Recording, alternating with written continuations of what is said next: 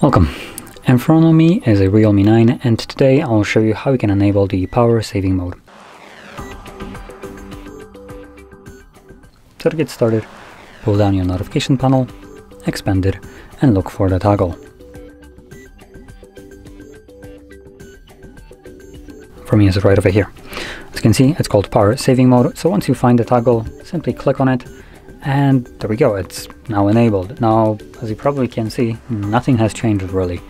So there is a bunch of things happening in the background which are not disclosed to you at any point right here, which I do consider to be a kind of a bad thing.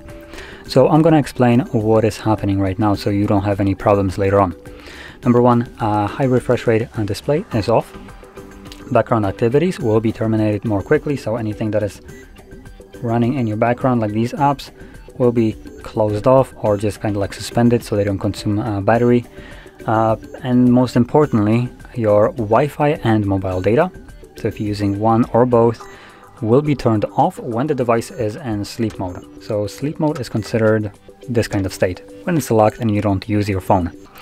So this is right now in sleep mode, and after like a minute or so, the phone disconnects from Wi-Fi and mobile data.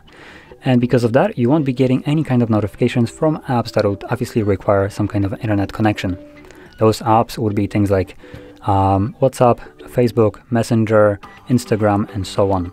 So when you're not using your phone and wondering why you're not getting any kind of messages or anything like that, that's probably the reason for it, the power saving mode. But when you wake up your device again, it should reconnect automatically to network, one of them at least, and automatically sync up everything that was missing from said apps. So those are probably the most important changes that happen, but truth be told, these changes that power saving mode does here are kind of laughable. They don't give you that much battery life, so what I can recommend you to do to extend your battery life further would be changing your brightness. That's one of the things that the phone didn't touch whatsoever, and it's one of those things that has the biggest impact on your battery life. So if you're planning to preserve your battery life further than whatever this dinky mode does, then I recommend just dropping your brightness as far as you can handle it. So meaning like if you're outside, obviously in direct sunlight, you won't be able to drop it to this point that I have right now, because in direct sunlight you just won't see anything on the display. But indoors, when you're not using it, dropping it to like absurdly low level will benefit you quite drastically in terms of battery life. Because number one, you shouldn't really mind having it that low in terms of brightness.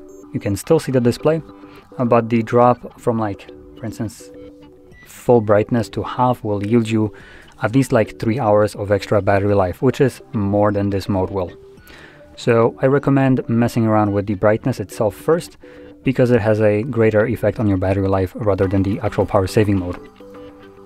So anyway, that being said, if you found this video helpful, don't forget to hit like, subscribe, and thanks for watching.